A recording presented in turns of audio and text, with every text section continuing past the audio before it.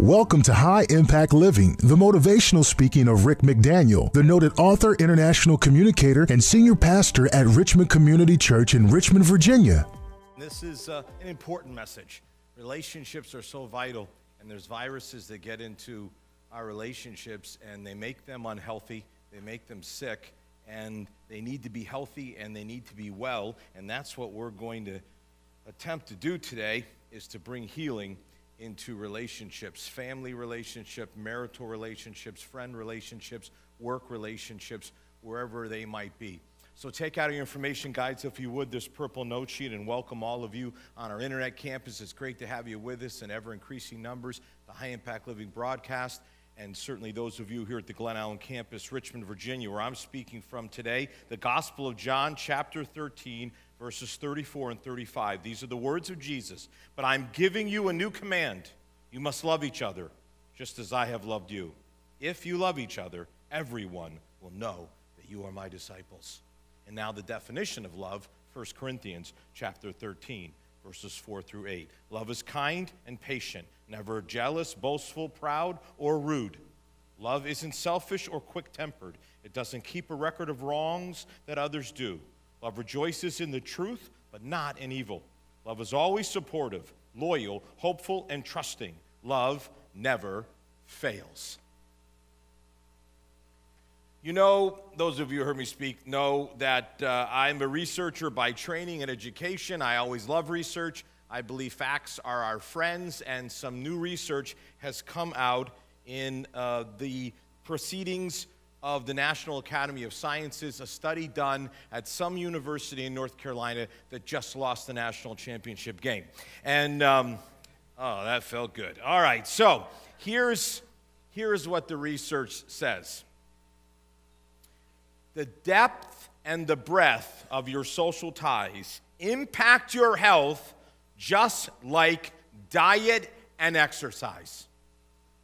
The depth and the breadth of your social relationships impact your health just as much as diet and exercise.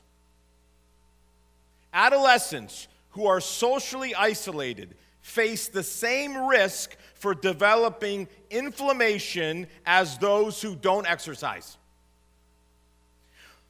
Older adults are more at risk for developing hypertension from social isolation than from diabetes.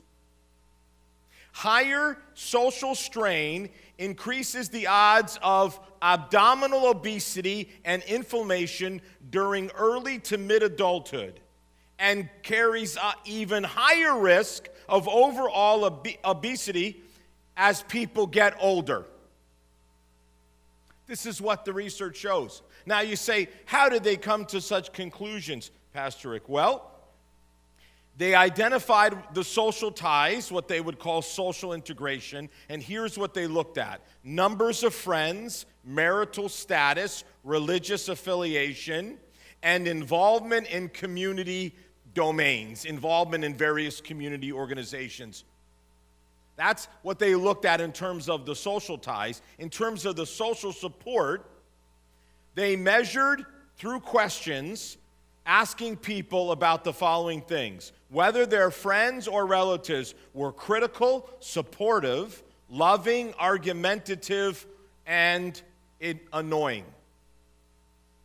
So looking at certain aspects of the depth of a social relationship, looking at the various ways in which people could come together socially, this is what they discovered: that the impact on your health, not emotional health now, that's a given. We're talking about your physical health, is impacted by your relationships just as much as the way you eat and whether or not you exercise. So when we talk about building bridges, and we're talking about building better relationships, the impact is not just social or emotional, it is also physical. Relationships are enormously important. They impact us in so many ways. And yet, they can be a source of a lot of pain and a lot of upset. And why is that? Well, when you blend together people of different backgrounds and of different temperaments and of different personalities and of different genders and of different ages, voila, you have the recipe for potential conflict. Potential. Doesn't have to be that way. When I work with couples, helping them to get ready to be married, the whole goal of the pre-marriage process is to try to help them understand that though they are different in all these ways, at the same time, they can still have a successful marriage. Relational problems develop because of these kinds of issues and because of other issues which the Bible would call sinful behavior. Sinful behaviors. Behaviors that are not God-honoring and God-glorifying, and that God has said these are not good for you. And by the way, you know, every time I find myself on television and in the newspaper and people are attacking me, I get this sort of line that goes something like this, as it happened again this week. You know, sort of in one way or another, who are you to tell us what to do, or why are you saying that these things exist? And I just want to say this incredibly brilliant statement today. Christianity is about moral behavior. Surprise! That's what it means to be a Christian. It means to follow the teachings of the Bible, the teachings of Jesus Christ. And there is a moral component to that. And I don't know why that is so hard to understand or see. I don't really think it is, by the way. I don't think it's intellectually difficult to comprehend. I think it's just volitionally, by your own will, you simply don't want to do it. But let's not talk about it as if it isn't true. The sinful behaviors and our own issues of background and personality and gender, you throw those all in a mix together, and you've got yourself potential for some viruses, for some sicknesses to affect our relationships. But we can be cured of those things. So let's look at some of those viruses today. The fault-finding virus. C.S. Lewis once wrote this piece called The Trouble with X. And it's all about basically X meaning other people. The trouble with other people, if we could just get these other people straightened out, you know, that their faults and their issues, if we could just get them straight, you know, the world would be great. And this is the challenge, and I put this first because I think it is a fundamental challenge of relationships, which is to shift immediately to other people and say, here's what's wrong with you. Let me point out your faults and your deficiencies. And if you'll just get those straight, our relationship will be fine. It's an enormous temptation to just immediately go, you know, this is where you're coming up short. And by the way, it is amazing how quickly we are able to find fault and how it seems harder for us to point out the good things. Very weak amen, which is a lot of guilty people. It's true. And yet studies tell us we need 5 positives for every 1 negative. And yet our internal wiring probably is the reverse of that. We probably point out 5 faults for every 1 positive. Fault finding. At its very core, this is essentially a drive to change a person, to change them, to make them something they're not, which is why, again, just talking about pre-marriage, working with couples in pre-marriage counseling, and I don't do a lot of that anymore, or a lot of counseling in general, but I will tell you that I still have a commitment, especially to our younger couples, to find time to do this kind of work, because I think it's so important to set them up for success. And here's what I already say to them. The person you're looking at right now is the person you got. Do not think this. Well, once we get married, I'll change him. I'll smooth a few of his rough edges off, and we'll get him wearing cologne and using moisturizer and all that stuff. Don't think that way. Yeah, somebody asked me that yesterday. That's why it's fresh in my mind. So, are you using moisturizer? Can I just get my shirt altered and let me be on my way? I'll be a happy guy. Don't think that way. Don't think that way. Don't think in terms of how can I change a person, but this is the person. This is who the person is. Here's another part of this fault-finding virus, really, really unhealthy stuff, which is this: talking about past mistakes. Going back and saying, you did this, and 2 years ago when you said that, and 6 months ago when you forgot this. I can tell you, friends, that will never help a relationship. Most people, are fairly well aware of their mess-ups and their mistakes, and they feel bad about it, and they don't need to be pounded about it because they already know they messed up. And certainly if someone has owned it and apologized for it, there's just no place for that. We need to be able to say, instead of rubbing it in, I'll rub it out. Instead of rubbing it in, which is what happens in fault-finding virus, I'll rub it out. It'll be gone. It'll be erased. I'm not going to rub it in anymore. I'm going to erase it and rub it out. That's what God wants to see from us. That's the kind of relational dynamic that will lead us to healthy and building better relationships. And this fault-finding virus won't be a part of our lives. We can get rid of it. Now, there's an antidote for every single one of these viruses today, and the antidote is found in the definition of love. So here's the antidote for fault-finding. Love doesn't keep a record of wrongs. Love, here it is, it doesn't keep a record of wrongs that others do. The antidote, don't keep a record of wrongs. Don't be in a marriage. Don't be in a family. Don't be in a friendship. Don't be in a work relationship in which you are going to keep records of wrongs, where you are going to constantly bring up the faults of other people. It doesn't end up well.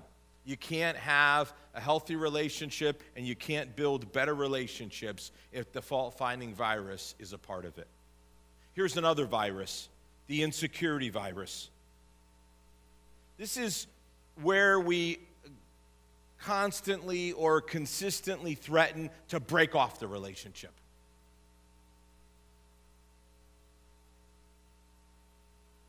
Things are going well, things take a turn, and then the threats are made. You know, I'm not going to be your friend anymore. I'm going to divorce you.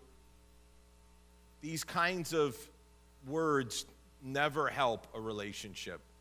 I've encouraged couples for years, and I'll just say it again.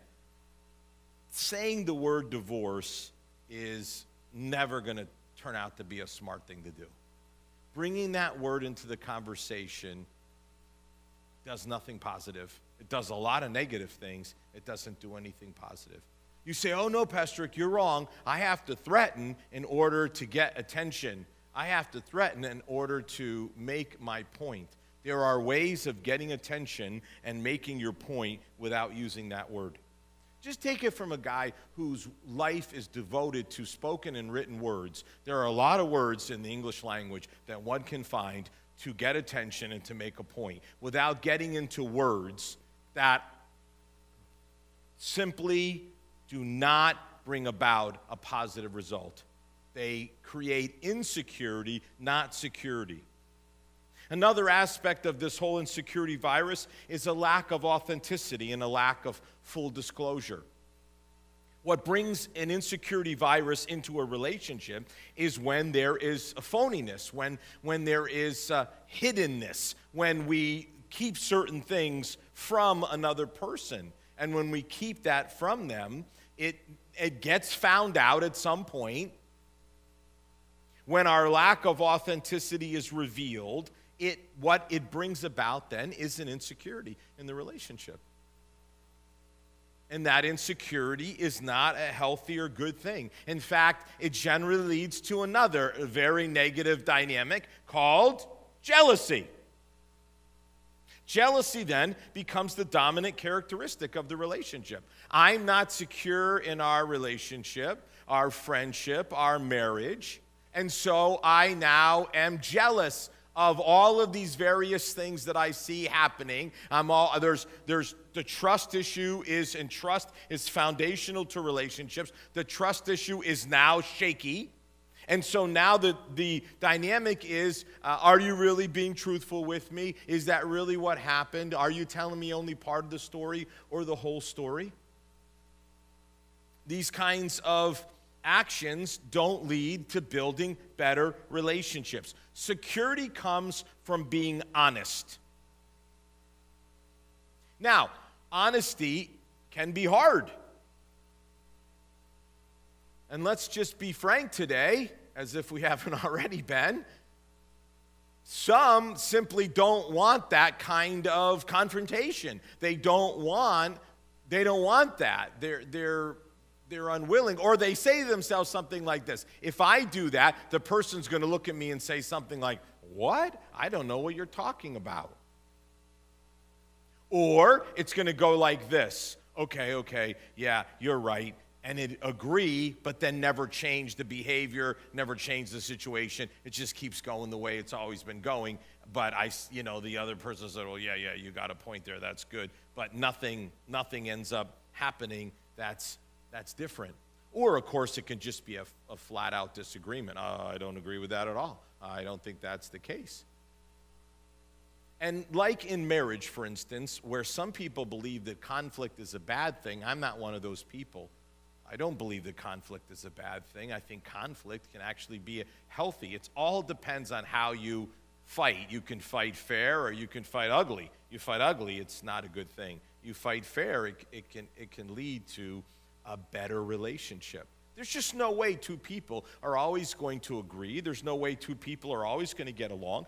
People are going to hurt each other. They're going to offend each other even if they don't mean to. So there's going to have to be times of discussion, confrontation, call it what you want, in which it's got to be laid out on the table there, and you've got to just say, hey, this is how I feel.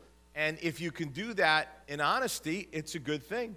Another part of the insecurity virus has to do with commitment. Do you keep your commitments? If you say you're going to do something, do you do it?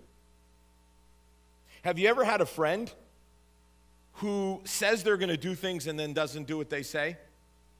Because I have. It's frustrating.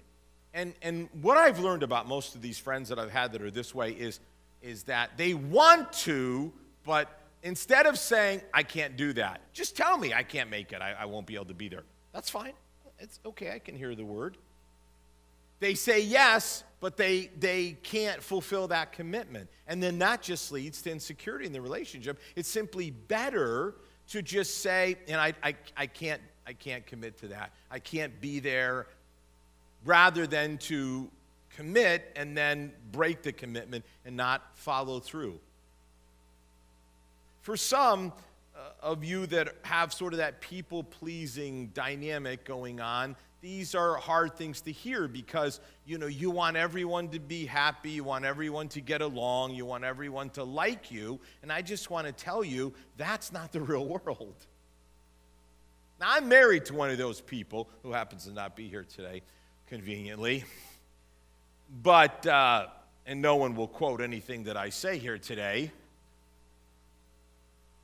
So I understand it. I mean, I get it. I understand, and believe me, the heart, I think, is a good heart, and it's in the right place. But in the end, this is not the way reality functions.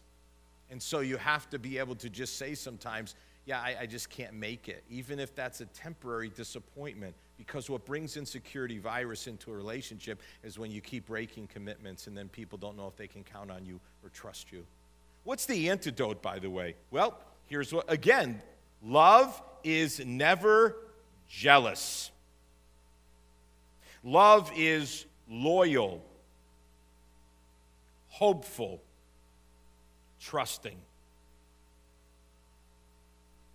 There it is. You want to heal the virus of insecurity in your relationships. Love isn't jealous. Love is loyal. Love is hopeful. Love is trusting. You let those dynamics exist, and the insecurity will go away. Third virus, the antagonizing virus. This is where we purposely push people's buttons, or people purposely push our buttons. You're just like your mother. What did you just say? And boom, off we go. When we purposely say and do things that will not result in anything positive. As I have said, I believe conflict is a natural dynamic that exists in relationships. You don't need to encourage it. You don't need to enhance it. It will happen by itself. A kind of antagonizing virus just ends up tearing friendships apart, tearing marriages apart, tearing families apart. Sometimes in child-parental relationships, these kinds of things begin to happen, where you end up having a situation where the children are antagonizing the parents, and then the parents decide that they've had enough of it and start antagonizing the children, and you just have a household that is in conflict and disarray. Love has just left the building. The house is not a home. It is a house where people reside. One of these antagonizing ways is the silent treatment. And I just want to tell you, friends, the silent treatment, some psychologists use a strong word like abuse and say silence is abuse. That's a tough word. I reserve that, maybe, but it's not a healthy thing. And here's what you have to ask yourself. If you're going to give people the silent treatment, then here's what you need to ask yourself. Who is going to be honest with you when you punish people for being honest with you? Well, I don't want people to be honest with me, Pastor Rick. Yeah, and how's that working? Relationships that aren't built on honesty have no hope of being better. You can't build relationships with people that can't speak the truth to each other. Now, again, the Bible says speak the truth in love, so I'm not talking about, as I've already said, antagonizing people by just lashing out at them. But just going silent doesn't achieve anything. The goal is to work on harmony, on unity. Unity is a very, very powerful principle in terms of what the Bible has to say. And it's worth noting that when in John 17, when Jesus prays what's called the high priestly prayer, he says these words. He says, Father, I pray that they, my followers, would be one, like you and I are one. The way that the Godhead functions in this marvelous Trinity in which the three are one, and there's perfect unity. Unity is not uniformity, and you see this even in the Trinity. Doesn't mean that the Holy Spirit, Jesus, and the Father are all different, yet they're the same. Hard to understand, but easier for us to understand on, say, a relational level. God never said we all have to be the same, but he wants us to be in unity.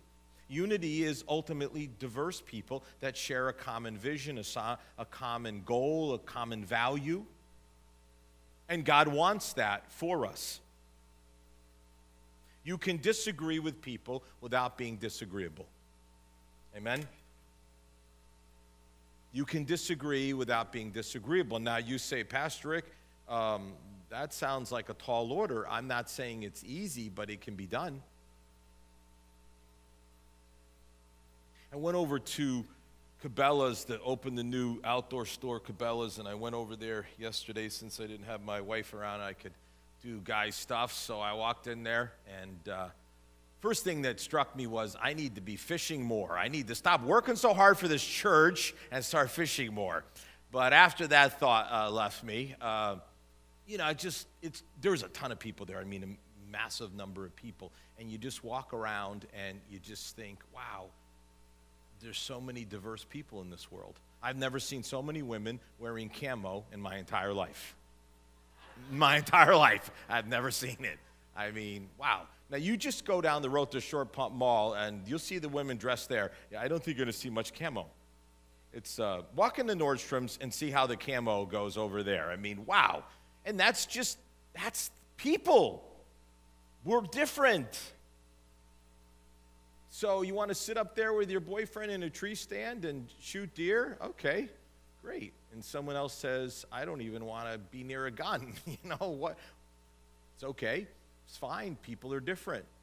So we're different, but God wants us to be in unity. We don't have to sacrifice our uniquenesses, but God wants us to be in unity. And when we choose to be in relationship, when we choose that, we choose it for a reason. And God wants us to be able to, even when we disagree, not be disagreeable in how we do it. What's the antidote from the Bible? Well, here's what the Bible says. Love isn't selfish or quick-tempered. Love isn't selfish or quick-tempered.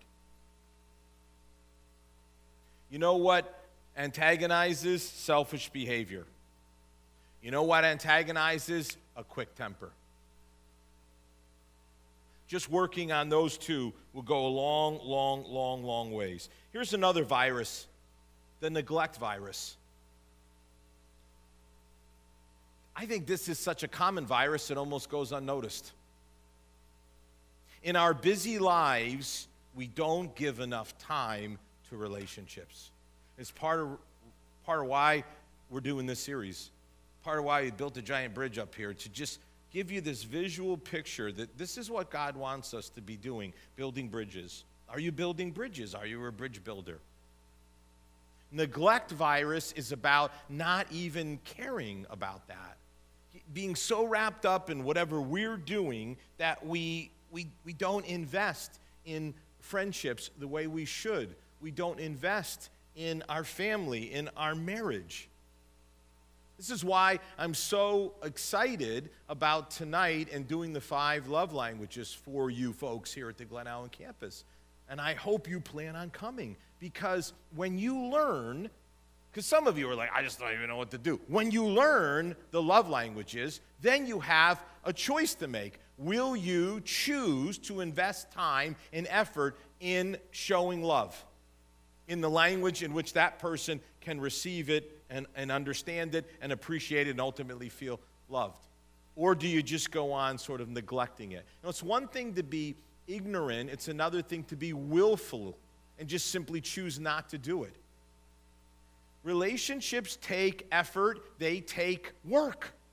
And again, to go back to the pre-marriage, I always say to couples, even on their wedding day, marriage is a lot of hard work, because it is. If you neglect a relationship, it's not going to go well. It's so funny because my wife went to our nephew's wedding this weekend, and she's been gone. And all you have to do, if you've been married a long time like me, is just be like, your wife is gone, and then you realize what you're missing. Like, wow, this, not there. And hopefully, you can have that kind of experience, where like your wife will actually come back, instead of having to have another deeper, more painful experience to kind of wake up to, man, I just kind of been in my own world here, and I've just been neglecting this marriage, and no wonder my husband is not happy. No wonder my wife is not happy. And the same thing goes for friendship. You can't neglect friends and then wonder why you no longer hang out and why you no longer talk. We have to be intentional. There has to be an intentionality in which we schedule. I believe in this. I mean, this is certainly my bent, but I believe in scheduling.